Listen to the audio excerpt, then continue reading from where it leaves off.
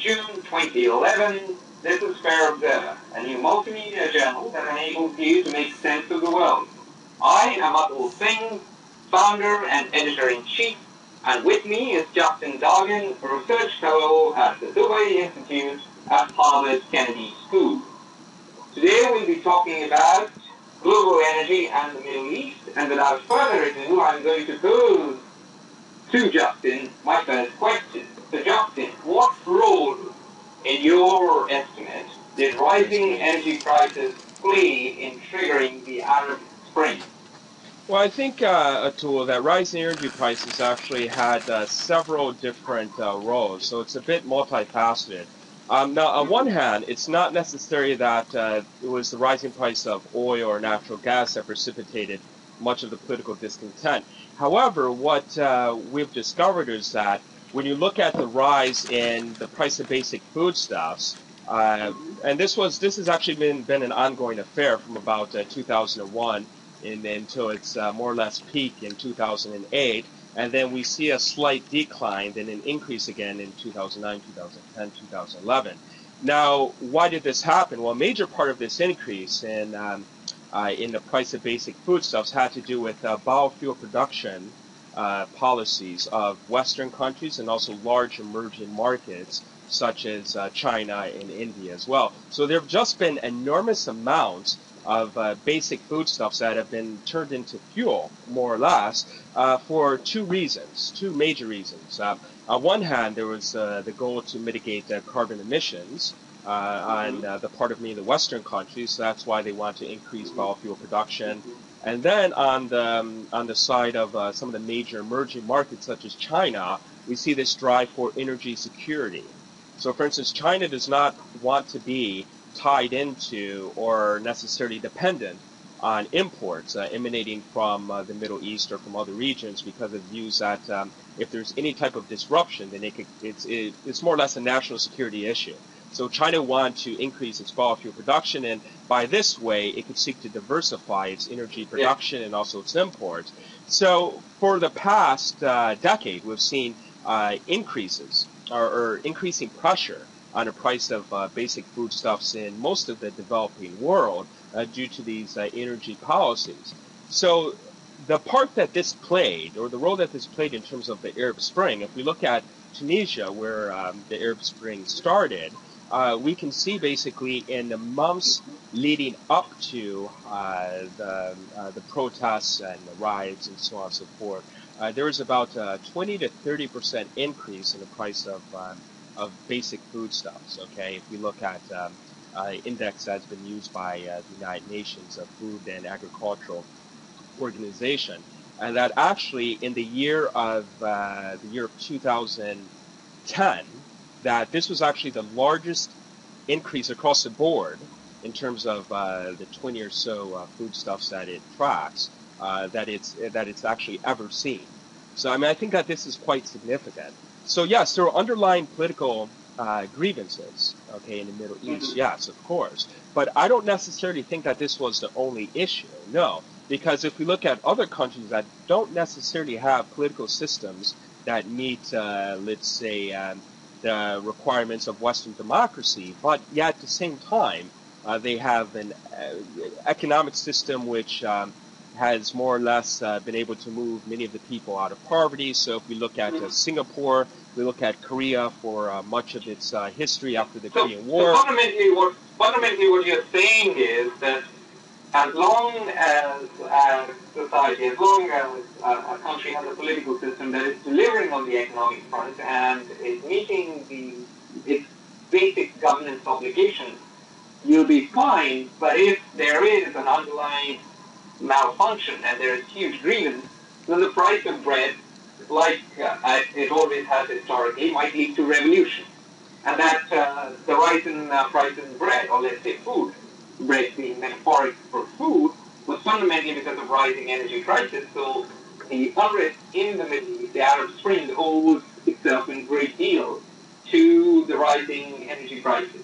Yes, absolutely. Absolutely, I would say this. Now, I mean, of course, in other countries where you don't necessarily have a liberal system, I don't think that I don't think that merely delivering economic goods will satisfy the people once they reach a certain level. So when the majority of the people are at a middle class level or what have you, then I think that they would want to have an increase in say in governance. So I think that there is a type of double movement, whereas while the country is developing, I think that the people will mute their political demands. But then once they reach a certain level, then they will want to have other things. Okay, then they want to have, right, exactly. The demand will ratchet up. Exactly. So let's move on to the second question and swing the conversation in the direction of energy.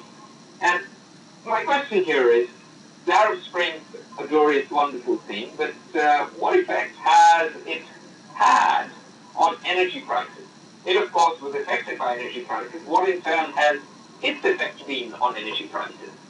Well, it had an immediate effect, actually. When we look at Tunisia, after protests started in Tunisia, we start to see a type of incremental increase in the international price of oil. Now, the increase was not necessarily that significant or that large, but it was perceptible. Okay, so this was evident.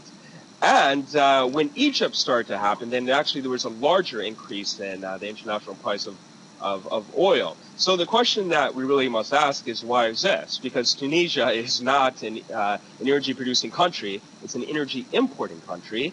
Egypt does produce minimal amounts of oil and natural gas, but it really has no significant impact in terms of the international oil or natural gas market. So we have to ask this question. And fundamentally, initially, it was due to speculation. Okay, so it was due to the impact that investors and speculators and also the futures market has on the international oil sector that really caused this increase in the price of the international price of oil. And that was one major factor. And why were speculators and investors concerned? Well, they were concerned simply because, not necessarily due to the proximate impact of let's say, the Egyptian revolution or so on and so forth, even though that was there. Some people thought that there might be an outburst in, let's say, incidences of terrorism against oil infrastructure, or that the Suez Canal might be blocked, and all this later on, of course, proved not to happen. But the primary fear was that this would spread. So it would be like a contagion. That's what many people thought, exactly. Right? So that this would spread immediately to the to the elephant in the room. And what is the elephant in the room? It's Saudi Arabia, of course, and also it's some of the other major oil-producing countries. Yeah. So that was the major fear. So it wasn't necessarily due to Egypt and Tunisia by themselves. It was due to the potential impact that this Arab Spring could have on principally Saudi Arabia. So so we start to see. And that brings me on to the next question, that the Arab Spring is like a genie which is now out of the bottle. It's only the beginning of continued unrest in the Middle East. Yes. Because this is a process that will continue. People will have greater demands. Those in establishments will try to regain power. There is going to be internal friction in almost every country, including Saudi Arabia. And so the question now is, what are the prospects for the Middle East to continue to be a reliable energy supplier in the light of the fact that the genie is now out of the bottle? Okay. Well, that's a very good point. Although we have to remember is that outside of Libya, and Libya really is not it doesn't really have a major impact on the international oil sector. I mean, Libya only exports about 2%, you could say, of the international oil supply. So I mean, it's not really that big of a player.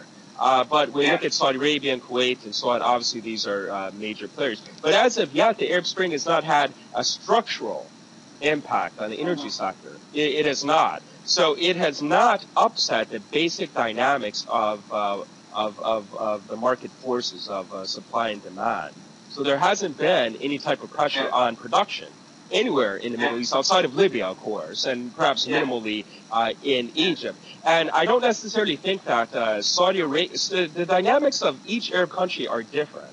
Okay, they're not the same, I agree. obviously. Yeah. I mean, so in Tunisia, you have rates of secularization that you don't have in Egypt. Yeah. In Egypt, you have rates of poverty that you don't have in Saudi Arabia. And also, you have a sectarian element in Saudi Arabia that you don't have in other countries. So, so the issues are quite different. So I do question as to whether this Arab Spring is necessarily going to impact in a big way the major oil producers. And I don't necessarily think that will be the case when you look at the major Gulf oil producers. I don't think that would be the case. I think that, yes, there will be some type of dissent, there will be some type of discord, but I think that the basic elements of production, the structural issues, are not really going to be touched. Okay, so this brings me on to the next question. You say production is not going to be touched, the basic structural elements are not going to be changed. So what does this mean for prices and energy security? Is it all going to be hunky-dory and this play of prices is speculation and fear? Or do you think that the continued instability is going to ratchet up oil prices because of the psychological effect we're talking about?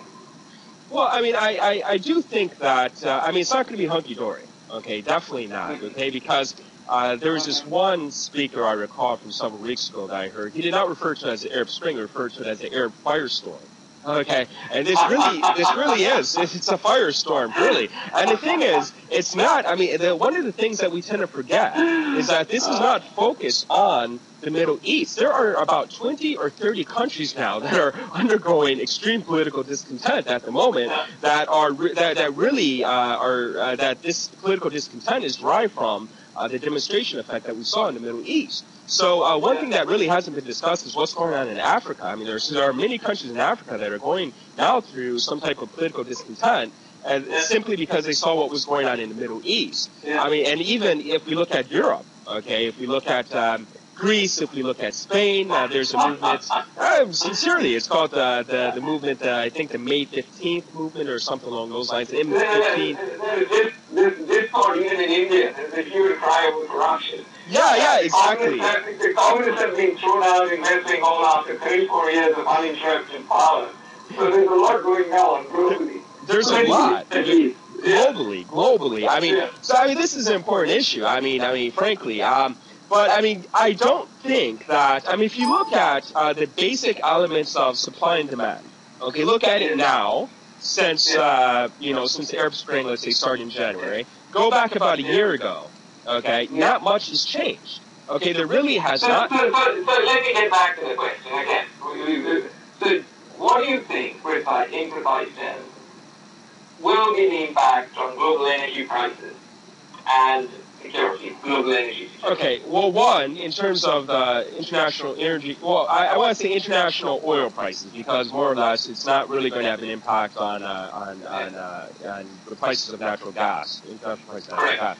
So in terms of oil prices, I think that, yes, it's going to have a significant impact, and I think a lot of this is driven by the fear premium. Okay, so if we look at or speculation and the futures market and so on, so the oil market today is more or less like the stock market.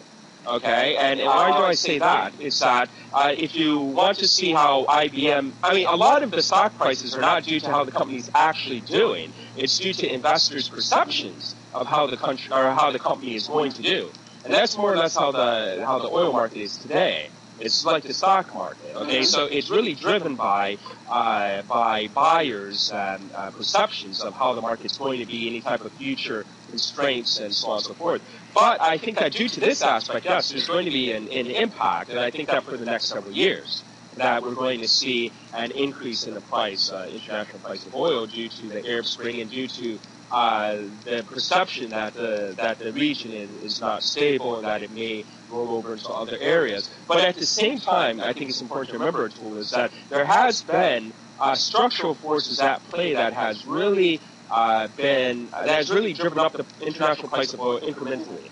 Okay, so if we look at, you allude presumably to the increasing demand of emerging markets.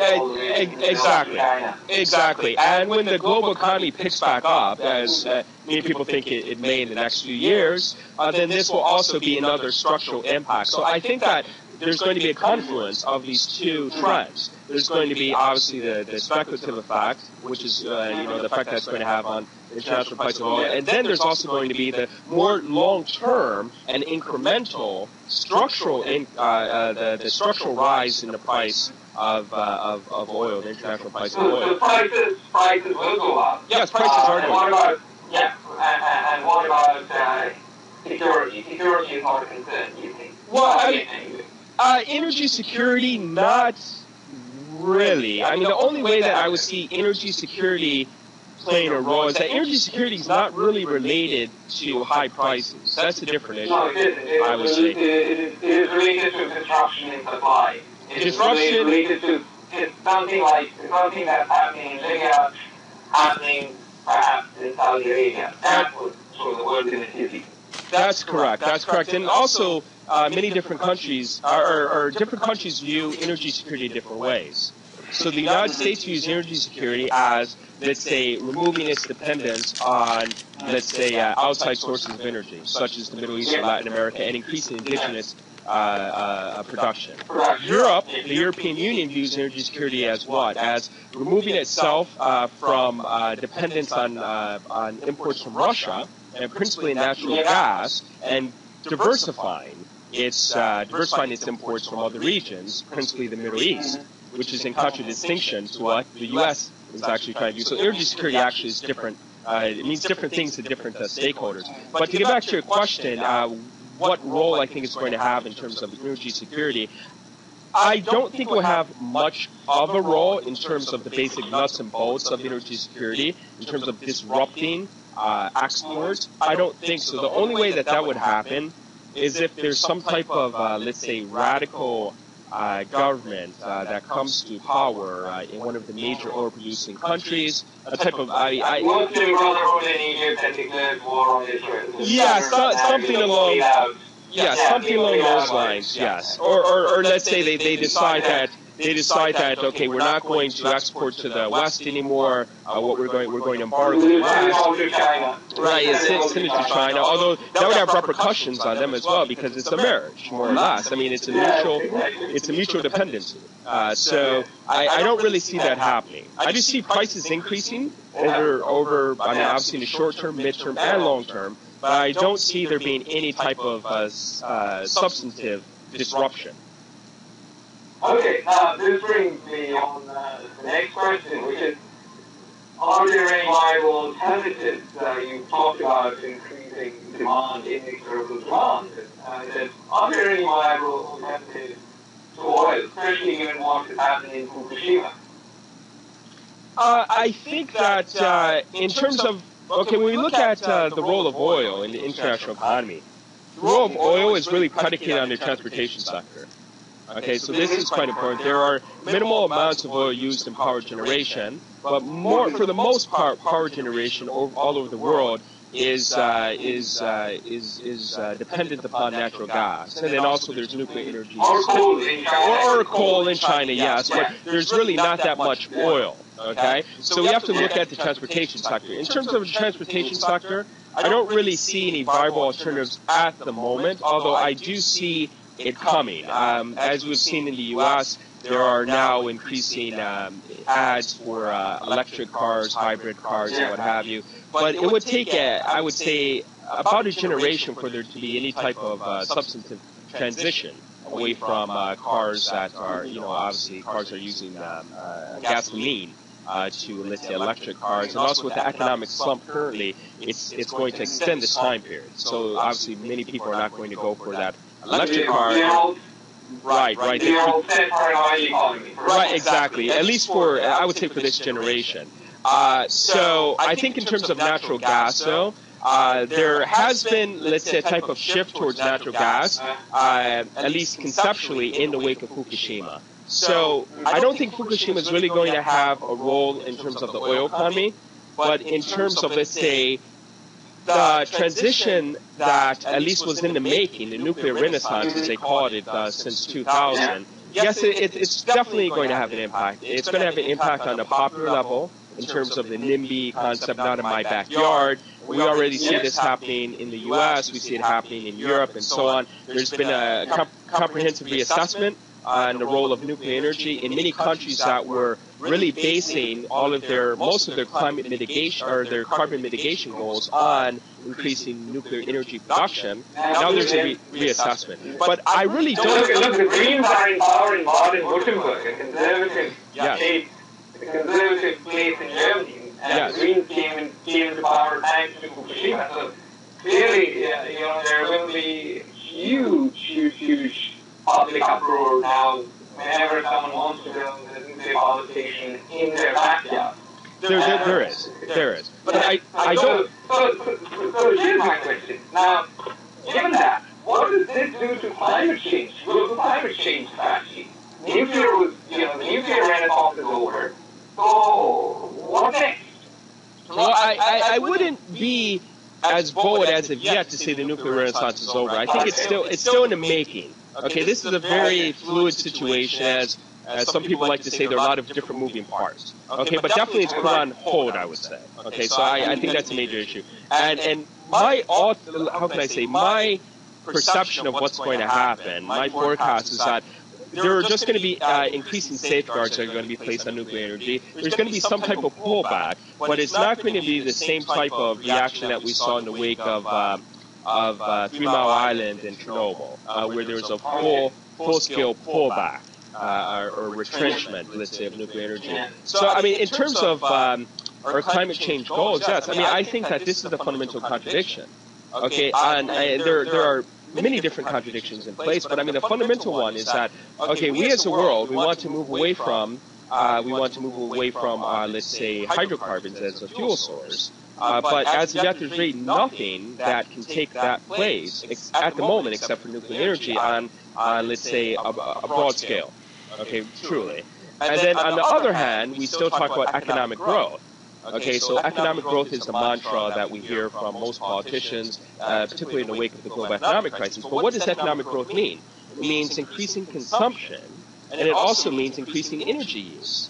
So if you really want to tackle energy consumption, and also there's an organic linkage between energy consumption and carbon emissions, you really have to lower your economic growth. Because economic growth is a major issue. And when we look at, let's say, several instances in history with the collapse of the Soviet Union, when that happened in 1991, the carbon emissions from the former Soviet Union, I think they were nearly halved. It was cut nearly in half. Okay, so it also... You're not advocating deep and painful global recession. I'm not. But we have to be realistic. We really have to be realistic about, okay, if you don't want nuclear energy, and then at the same time you want to have economic growth, 3 to 4% every year, then how are you going to do this while still meeting your carbon mitigation goals? You're saying that's not possible. They are mutually exclusive. I would say yes. What you're saying is if you want economic growth, you have to have nuclear energy. That is the only way you can lower the climate impact. I would say so. Environmental impact. Yes. Another way, though, that you could have a type of impact, of course, is natural gas. And transitioning, let's say, coal from natural gas, that would have an immediate impact. Okay, obviously. Okay, and with the shale gas revolution in the U.S., okay, that has really had a major impact in terms of, let's say, lowering our carbon emissions. But then we have to look at the next stage, okay, because natural gas is still a hydrocarbon. So there's still carbon emissions inherent in that, in its use. So then to move from the next stage from... it's a lot cleaner than coal. Yes, obviously. But then if we want to... Yes, absolutely. But if we want to move from natural gas to, let's say, decarbonizing our economy, because you don't decarbonize with natural gas because it's still a hydrocarbon, then you would have to go to nuclear energy. So that I think that's the conundrum. But that again brings this question of waste. So, and the nuclear energy, we don't know what the long-term impact of that waste might be. How safe can you store away that waste?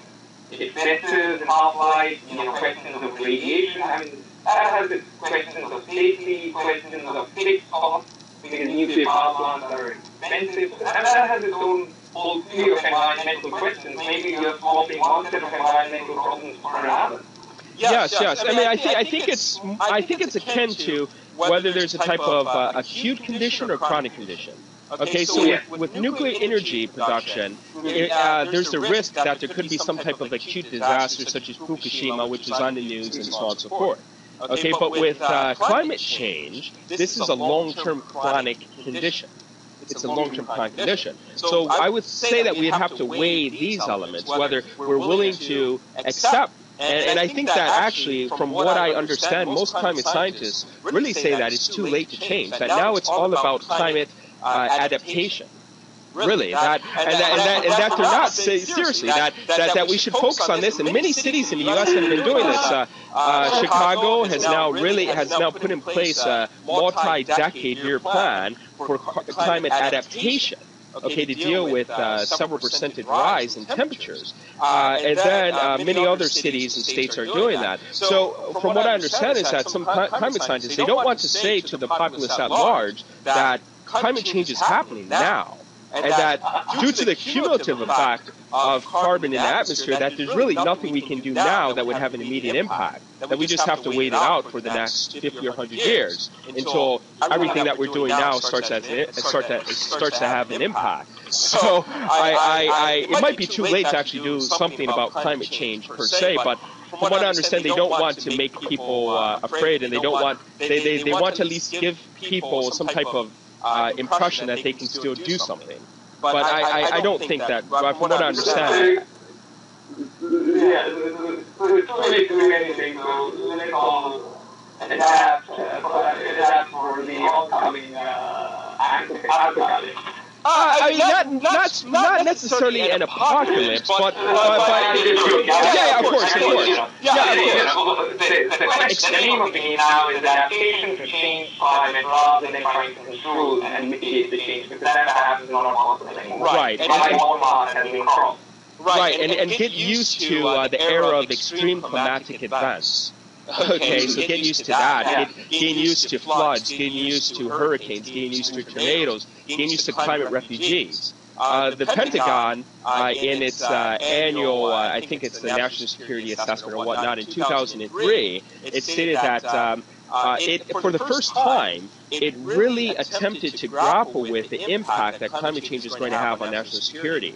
Now, what's going to happen in the developing world, where they don't have the luxury to really put into place millions of dollars of climate adaptation or infrastructural plans, okay, to deal with this, and then you have the rise of climate refugees. How is Europe going to deal with this? How is the United States going to deal with this? How are you going to deal with increasing rates of radicalization in the developing world when there's a type of when they feel that their governments are not really able to do something, extreme climatic events at the same time, you start to have these a push towards the developing world, or towards the developed world in terms of refugees, and then the developed world, as we know, is becoming increasingly hostile towards immigration. So, are we going to turn into a world where we're going to have the shining cities on the hill that are going to be patrolled by more or less drones and mercenaries and so on and so forth to keep these individuals out because we're afraid of the impact? It's a whole vision. Let's get back to two mundane questions in the conversation. Question one is, and two concluding questions. Question one: what is the short-term scenario for global energy over the next 5 years? Over the next 5 years, we're going to see an increasing energy prices, increasing prices of oil, and I don't think that this is necessarily going to stop in the short term. So we're going to see this over the next 5 years. Fine. Question two: what is the long-term scenario, given what we talked about, the structural change that is increasing demand?